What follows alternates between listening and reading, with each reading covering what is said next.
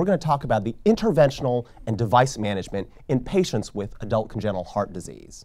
I will discuss a few things that are a little off-label to get a vision into the future. I'm going to break down the next 20 minutes into the top 10 questions. I'm a 90s fan of Dave Letterman and his lists. So, where can I go for guidelines I can trust? You guys have already heard a variety of talks that have talked about the 2008, that's your original series. We had the reboot 2018, the next generation of adult congenital guidelines. So very useful resources for our patients and for our providers. We're still a little bit old on our implantable devices guidelines, still about a decade old now. But the 2014 PACES HRS guidelines have been cited multiple times. That's a reasonable source for guidelines I trust but verified. A good friend of mine told me trust but verify. That's Dr. Franklin. So who or where should these EP studies be performed? And I'd like to start off with a patient, 40-year-old who came to us after an ASD repair way back in the day here at Texas Children's and reportedly a pulmonary valve inspection. These palpitations worsened, they were diagnosed with typical atrial flutter, and they underwent an ablation at an institution here in Houston, but he showed up to me with worsening palpitations. I trusted our old evaluations, but this patient actually has a dilated right side, as you can notice right here. And if you look really closely, this is a pulmonary vein that's actually inserting into the superior vena cava. So this patient underwent a typical flutter ablation, but they were unfamiliar that he actually had partially repaired congenital heart disease and actually had to undergo a congenital heart repair for partial anomalous pulmonary venous return and a maze procedure rather than the typical catheter ablations. So that goes to the guidelines that say catheter ablation should be performed at an institution that's aware of these complex anatomies and the distinctive arrhythmia substrate that's there, as well as pacemaker and device lead placement. That was the original series from 11 years ago. Last year, they basically rehashed the exact same thing. We should be dealing with EP procedures with places and personnel of expertise, 3D mapping ablation, and the familiarity with the anatomy. We can address the arrhythmia burden of tetralogy flow that you've heard about and the VT risk, the atrial arrhythmia risk of the AP Fontan connections preoperatively, and then the atrial arrhythmias and the pacemaker placements in patients with transposition of the great arteries and atrial switch, so the mustards and your Sennings. And that brings me to another 40-year-old mustard patient of ours who was fatigued. They got treated for their hypothyroidism, and they showed up with bradycardia. So I took them to the lab, and most adult electrophysiologists would shoot a venogram, which is being shot here, and they'd say, okay, I see the course of blood going down and into the heart. There you go, let's follow it down. It looks like it's coming down, the typical course, and so I should prep and start placing my pacemaker. But we had done our cardiac catheterization. You see a catheter sitting in the pulmonary artery, and we shot the lateral as well. And when you see the blood flow coming down the SVC, you see a sharp 90-degree turn. This is heading down the azygous vein. This is 100% occlusion. I promise you, there's the intracardiac cineangiography. 100% occlusion of the superior vena cava and, to the RA baffle. And that's why when you're at a center that's familiar with the anatomy and these obstructions, you're going to want to know whether or not this can be then recanalized with a stent. This lefty was also occluded in the right subclavian vein, so we ended up having to deploy the device on her left side with a reasonable result. And just yesterday, we ended up extracting a system from a mustard who ended up having SVC and IVC baffle obstruction, and we had great collaboration with our interventional team again, whether it's implanting devices or extracting devices to ensure that the patient gets an improvement in symptoms. These need to be coordinated at a center of expertise. The next question, what advances are there in catheter ablation today? So most of us would probably quote somewhere between a 60 and 90% success ablation of atrial arrhythmias or ventricular arrhythmias in our congenital population, depending on the substrate, depending on the duration, compared to some of the 95% successes in our easy lesions like typical flutter, AV nodal reentry tachycardia, Wolff-Parkinson-White, and probably lower in the AFib ablations in our congenital patients compared to the standard structurally normal heart. And I like to say these are some of the leading things that are out there that are really increasing our ability to find the arrhythmias and successfully ablate them. Catheter ablation If you think about a structurally normal heart, Ryan talked about the SA node conducting to the AV node. So if we had a circuit that was going around the heart because of an incisional scar, you might have an atrial reentrant tachycardia that's going around. By using heat or cold energy, we can disrupt the myocardium, draw a line through the area, and we can terminate the mechanism of the palpitations to reduce or hopefully eliminate their symptoms. Now, irrigated tips work better than our non-irrigated tips. It allows us to get a deeper lesion so that we can burn through scar tissue and deeper into the myocardium in case there's more apoptosis and more scar related to the prior surgical procedures and the hemodynamic changes. We also use magnetic floppy catheters that are guided by magnets at the tip of the area to lead it to areas that are otherwise challenging in the cardiac anatomy. This is one of the patients that we took. This was a detransposition Rastelli procedure, and we ended up doing ablation lesions to isolate the tricuspid valve, the pulmonary valve outflow. We drew lines down the septum, and we found that the actual area of origin was coming from a little pocket that came from the nubbin of the original aortic outflow. So when this was detransposed, it was this other aortic outflow that was the original source. Very challenging to get into, so we ended up using the magnetic-based catheter system to navigate down the aorta and into that pocket to eliminate the arrhythmia. And then contact force. Contact force is one of the hottest things over the last 5 years or so, and what that allows us to do is we can actually sense how our catheter tips are pressing inside the heart.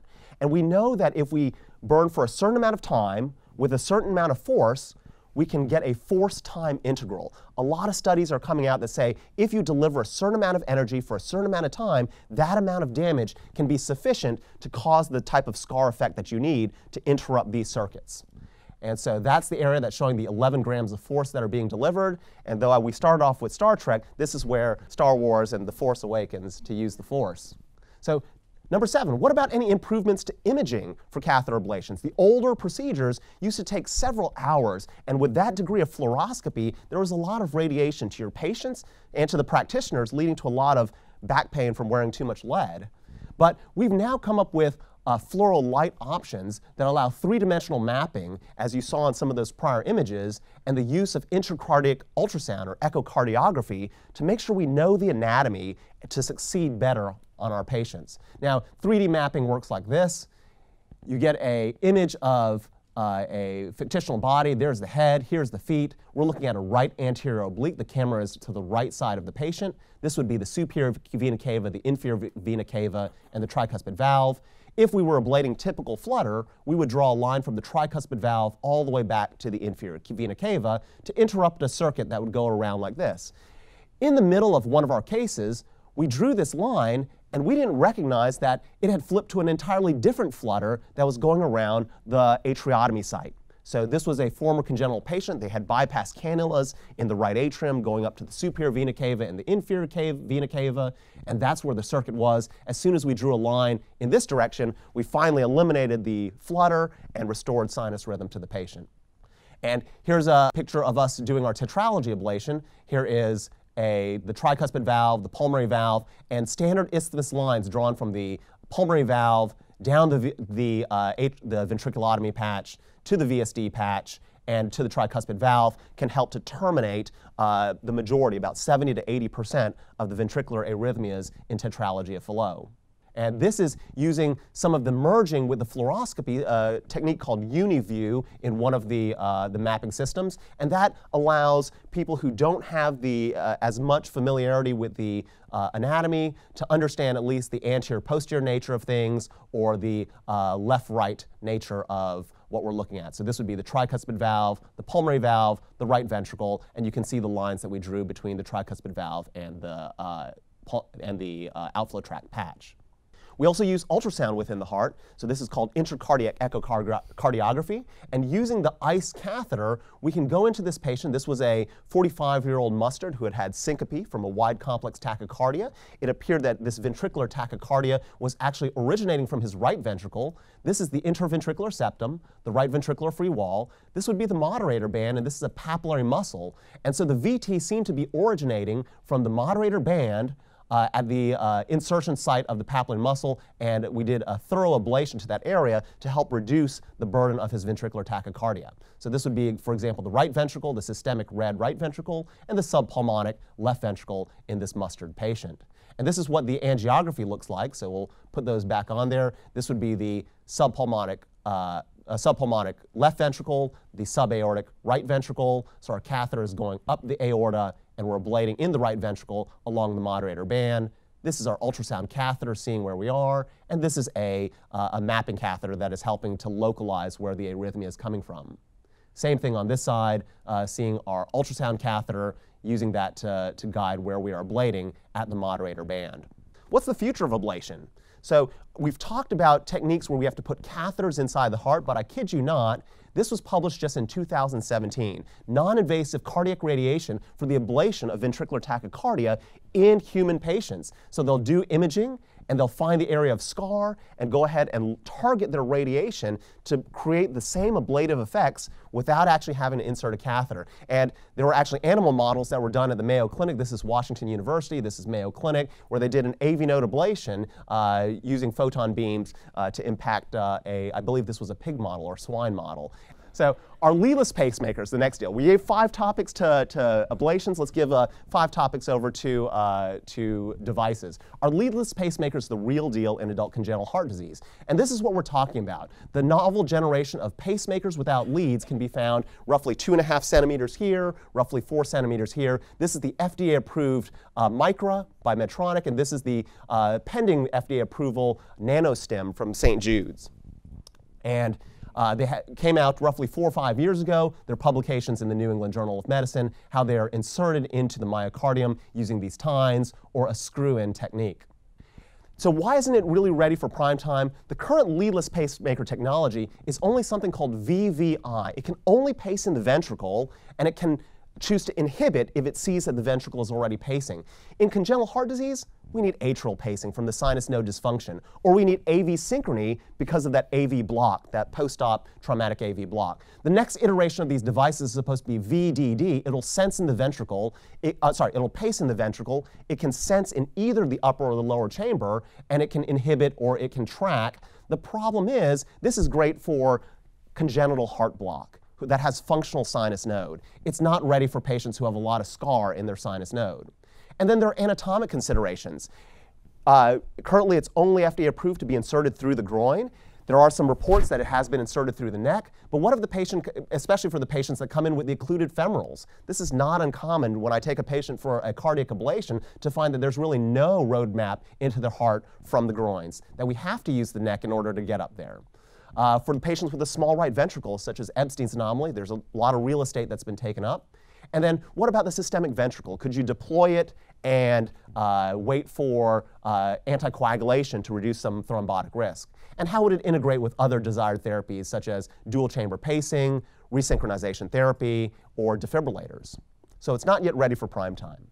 What's the state of defibrillators in ACHD?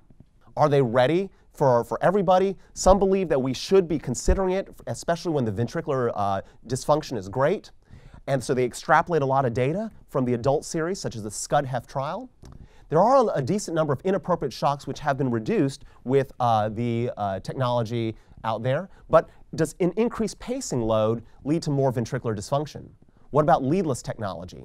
And what about the external wearable defibrillator or the life vest? So the 2A indication for tetralogy of Fallot's, but everybody else is in a 2B for defibrillators. And I like to think of the life vest as my bridge to destination, whether destination be an implanted defibrillator, epicardially, subcutaneous, or transvenous. So let's talk a little bit about those indications. So here they are. And again, a 2B indication is a very soft indication. It's a consider type of guideline for EF that's less than 35% and various other risk factors.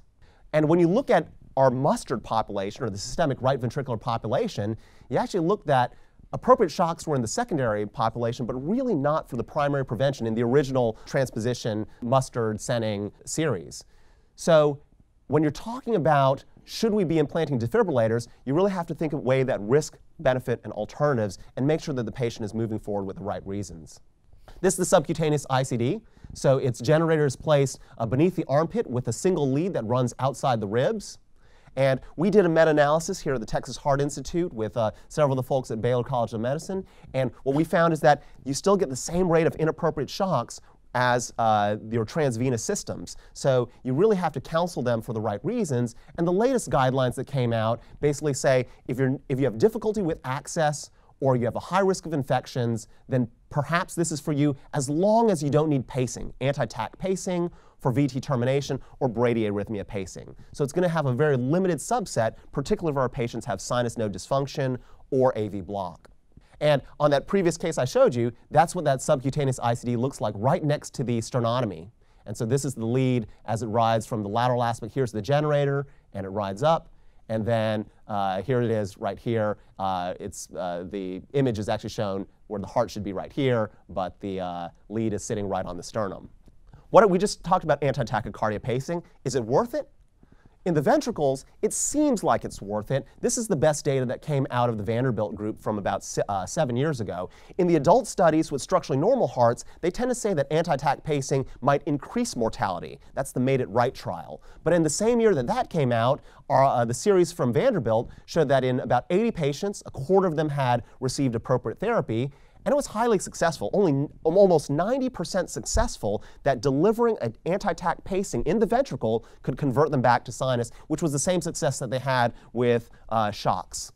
So perhaps that's the right thing for our defibrillators, but I love talking about atrial pacing. As you heard from Ryan, atrial arrhythmias, especially in the severely complex lesions, are out there. So this was a study in structurally normal hearts of over 1,000 patients, and the progression to atrial fibrillation was halted by about 10% in those that anti-tach pacing worked in the atrium. It was almost 50% effective. The higher the efficacy, the less progression to AFib. And when did it work the best?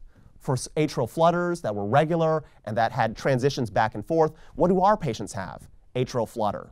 And so that's why I think that this is really going to be the next realm. One case report that we ended up submitting to ACC last year ended up being a very successful, about an 80% success in one of our Fontans that otherwise had virtually no other options. So what's the future of pacing? I think that we're actually going to flip to percutaneous epicardial pacing. So long as scar tissue doesn't impede us, there are at least 3 institutions, Boston, Mayo Clinic, and I believe Washington, D.C., that are working on epicardial insertions from a transcutaneous route of placing leads around the heart. All of these are in animal models, but essentially, 2 of them are in animal models and 1 of them in a human model. And I think that these are the potential ways of placing leads so long as scar tissue doesn't impede us, and many of our sternotomy patients will have those issues.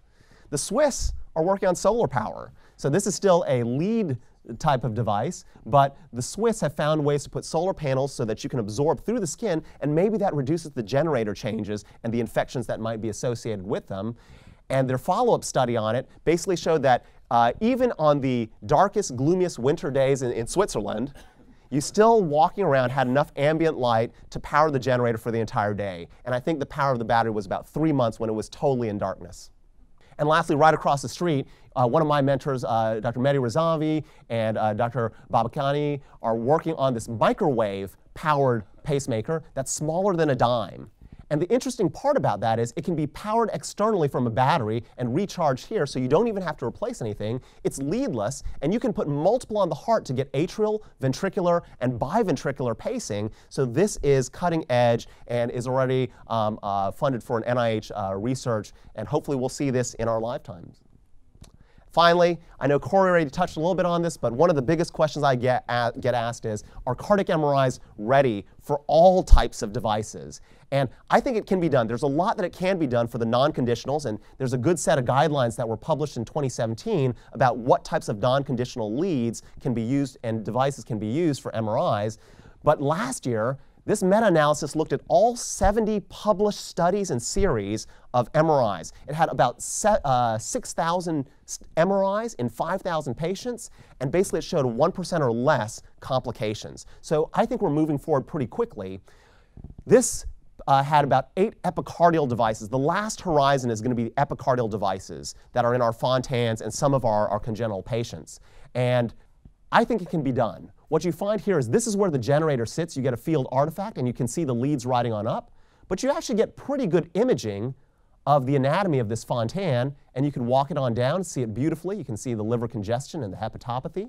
But I'm really proud of our team, Corey Knoll, Prakash Masan, and Jeff Kim, who are really pushing forward on trying to move towards getting our epicardial devices MRIs. Because if we can get past that last horizon, I think we can clearly say that MRIs could be for most, if not all, patients if monitored closely and safely. And here's another follow-up view of that field effect of the generator.